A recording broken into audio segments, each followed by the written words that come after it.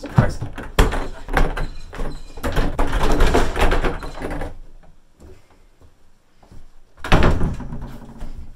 I got something special. If you're familiar with metal guitar at all, you already know the drill.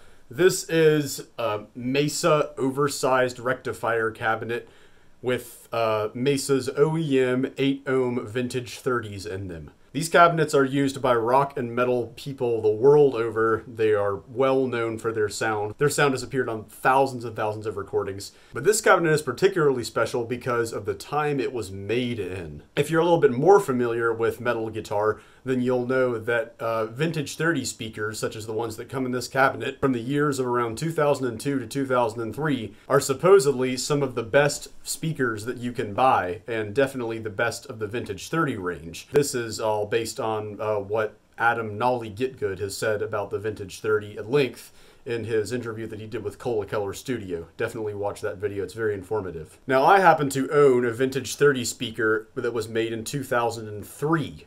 And it is the best sounding vintage 30 and the best sounding guitar speaker that I have ever used. So when I popped into Guitar Center and I saw this thing for a pretty reasonable price for a Mesa cabinet, I was like, hey, can I take the back off of this and see what the date codes on the speakers are? So the guy brought out a drill, he let me take the back off, and I looked inside, and sure enough, speakers were from 2002. They are Mesa's OEM Vintage 30s. I did a test last year on whether or not there's a difference between voicings of Chinese-made Vintage 30s and UK-made OEM Vintage 30s. My results, in hindsight, were probably pretty inconclusive because I only tested 2 speakers. I do plan on doing a follow-up to that video at some point in which I test more speakers. But for now, I just want to test out this cabinet and see if it really is the holy grail of vintage 30 tone. So I'm going to bring it upstairs and get it going. And we're going to see if the legends are true. Alright, so everything's in readiness now. And this is going to be Ola/Kyle Bull segment where I just play a few riffs and give my first impressions upon hearing the thing in the room. Of course, I already tried this thing out in the Guitar Center, but that was at a low volume, so now I'm going to be able to play it with my own amp, my own guitar, and get my best first impression that way. For microphones, I'm using a typical combination that I would usually use. On one of the speakers, I've got this SM58 pointed directly at the speaker and backed off to maybe 4 inches or so, and on another speaker, I've got a cheap Shure bass drum mic backed off from the speaker by about a foot and also pointed at the center of the speaker. Pretty typical settings on the amp. Everything is close to noon, and I'm not boosting it with anything yet. It's just going into the noise suppressor. Just because, even though clean tones aren't as good of an indicator of a speaker's characteristics as a distorted tone is, on account of them not having as saturated of a frequency spectrum, I'm gonna play a few clean riffs to start off.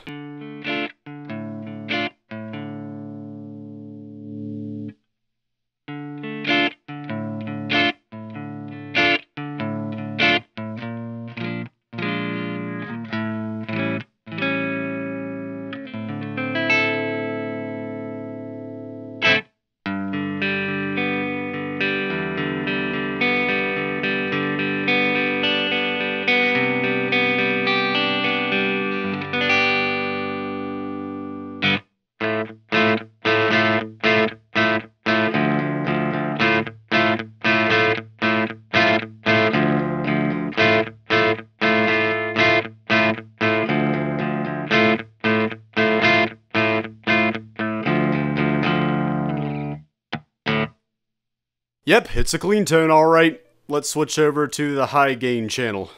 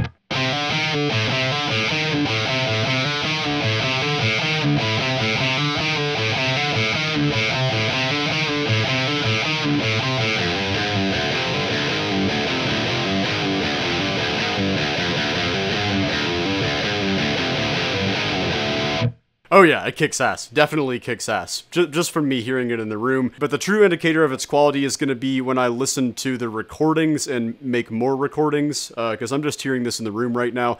And, you know, in the room, guitar cabinets kind of blend into each other, mostly because when compared to like turning the knob on an amp or something, it takes a lot longer to switch out your speakers or your cabinet, and therefore you lose your frame of reference by the time you're finished. So the true indicator of this thing's quality will be when I listen to the recordings and make more recordings. So that is what I'm going to do next. And I'm going to do a bunch of recordings, do some isolated guitars, clean, semi-clean, and full-on distorted. And I'm also going to make a full mix demo, so that you can hear how it sounds in that context. And then I'm going to make a recording of my current speaker reference, which is my 2003 Vintage 30, which is currently the best sounding Vintage 30 I own that I know of.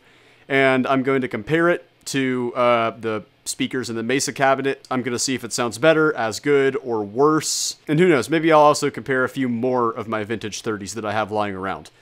So I'll do that right now. See you on the other side.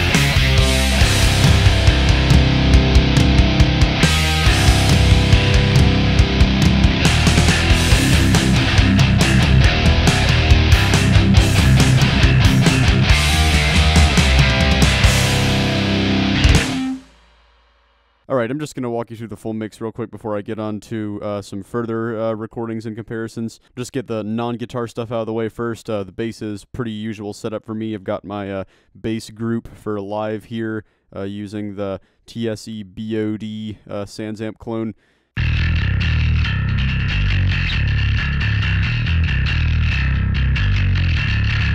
Really dirty bass tone. The drums, as usual, are Slate, mostly processed with live stock plugins.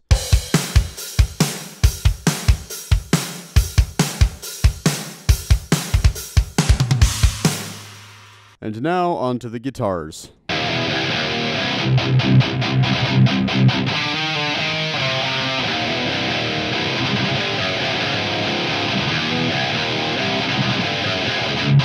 Of course, it goes without saying that it sounds absolutely fantastic.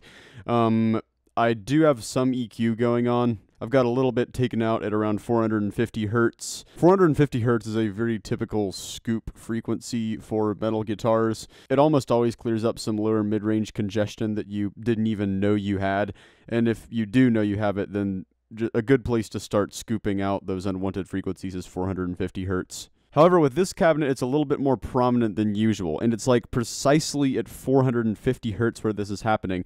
But when I was doing my initial recordings, I was almost getting this ringing frequency, like precisely at 450 hertz. It was like the cabinet was resonating right there in that specific way.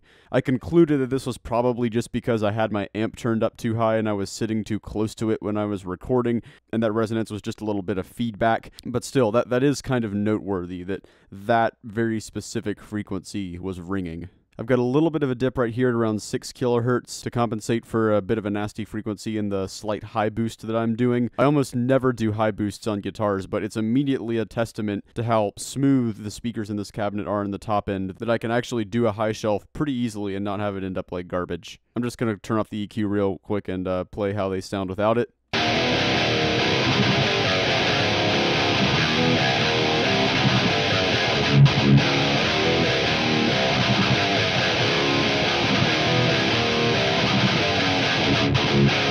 And of course, even without EQ, they still sound amazing. I'll turn the EQ back on now.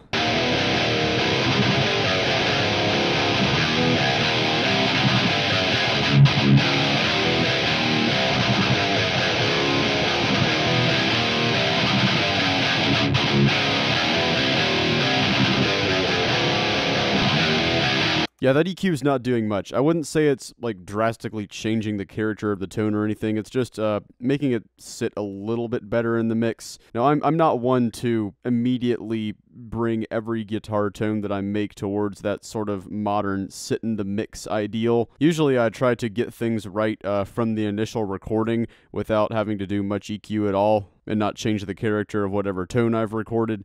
But you know, we're literally working right now with the most generic modern metal setup imaginable. 6505 family amplifier with a Mesa oversized rectifier cabinet with vintage 30s in it. It doesn't get more generic than this, so I might as well just go full on mix ready.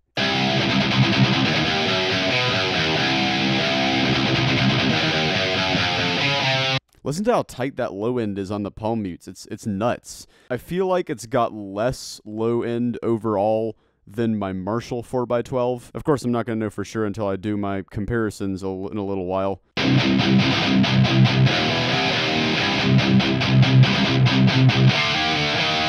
Of course, I do have a bit of a low cut going on here, but if I turn that off, even if I turn that off,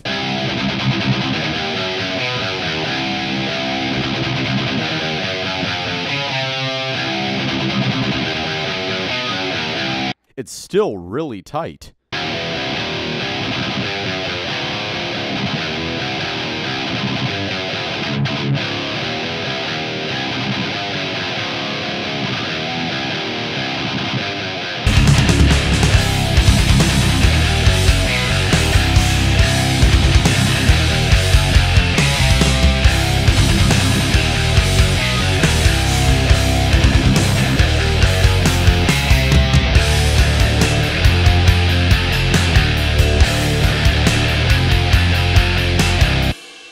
Yeah, all things considered, I had to do very little to this tone to make it pretty much perfect. So, is this a good cabinet with good speakers in it? Abso-fucking-lutely. It's top-notch. But is it better than whatever I have right now? So what I'm going to do now is I'm going to make some more recordings. What I think I'm going to do is I'm going to put various speakers in the Mesa cabinet in the same position in the cabinet. I'm not going to change the microphone position or anything. Obviously not going to change my amp settings, and see how other speakers sound in the Mesa cabinet when compared to the stock OEM Vintage 30s that come in it. Just remembered that the speakers in the Mesa cabinet are not connected with little clips like they are in my Marshall cabinet. They are soldered, which means that I had to desolder one of the speakers, and I don't want to have to desolder and resolder every time I do a speaker comparison in this next little bit. So I'm just going to take this single speaker out of the Mesa cabinet and put it in my Marshall and do the test that way, because that'll just make it so I can swap out the speakers easier. So you'll be hearing the Marshall cabinet.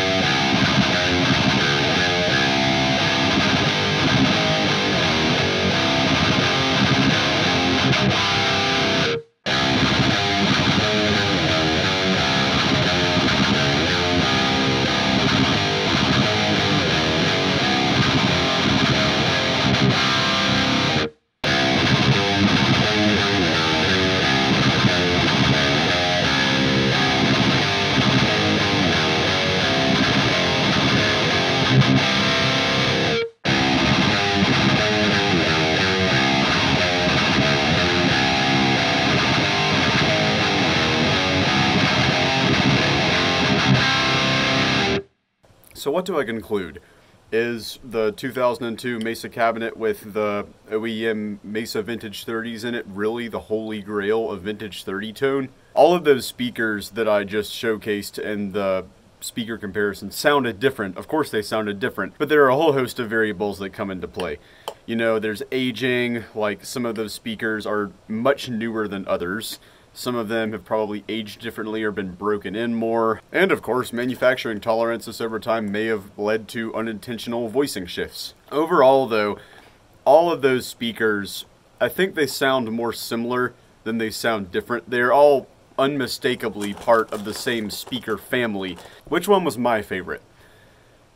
Honestly, I still think the 2003 Vintage 30 edges out every single one of them, even the 2002 Mesa ones. I've said this before in my other speaker videos, but that 2003 one that I have is just incredibly smooth on the top end. It's got incredible bass response.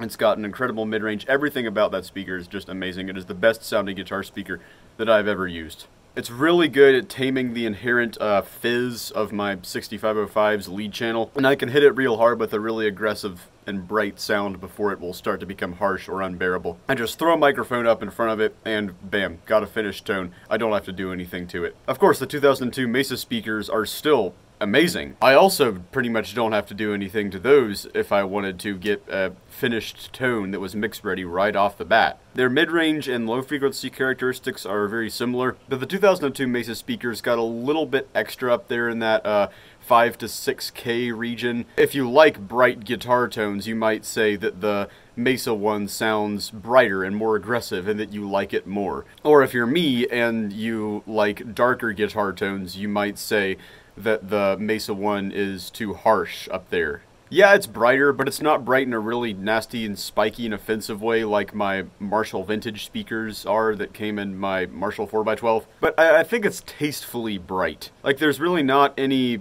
nasty spikes or excesses. It's a good speaker. That 2002 Mesa OEM speaker is just an all-around solid speaker. It's excellent. You might even go so far as to consider it top of the class. All of those speakers that I showcased in that little comparison clip were solid. Some of them were, you know, spikier than others. Some of them had a little bit different of a mid-range character, but all of them definitely were usable. All of them could be shaped into a mix-ready tone with relative ease. Some of them you just might have to work a little harder on them to get there. So with the information I have now, I don't really think I can say whether or not 2002 or 2003 Vintage 30s are really the holy grail of vintage 30 tone, but I can tell you that the ones that I have right now are excellent, and they beat the ones from more modern times that I have. So maybe if you're shopping for used vintage 30s or a used vintage 30 cabinet, don't be so focused on chasing those specific 2 years. Just get something that's older and try it out, and chances are it's going to sound just fine. Nolly seems to have already made his conclusion that that era of speakers is the best out of all of them, and the evidence that I have collected on my own with the speakers that I have up until this point corroborates that. But again, there are too many variables at play. I haven't tested enough, so I'm just going to say for now that the vintage 30 speakers I have right now from the early 2000s are excellent. And if you get some older vintage 30 speakers, they'll probably be excellent too. That's about all I have to say. If you liked the video, if you found it informative, leave a comment, tell me what you think, tell me about your vintage 30 experience. If you really like what you see, like the video, share it around, and subscribe to the channel. I don't have an upload schedule. I do these videos whenever I feel like it, whenever I have some interesting recording thing that I've come across to share. But I still would really appreciate it if you subscribed and all that.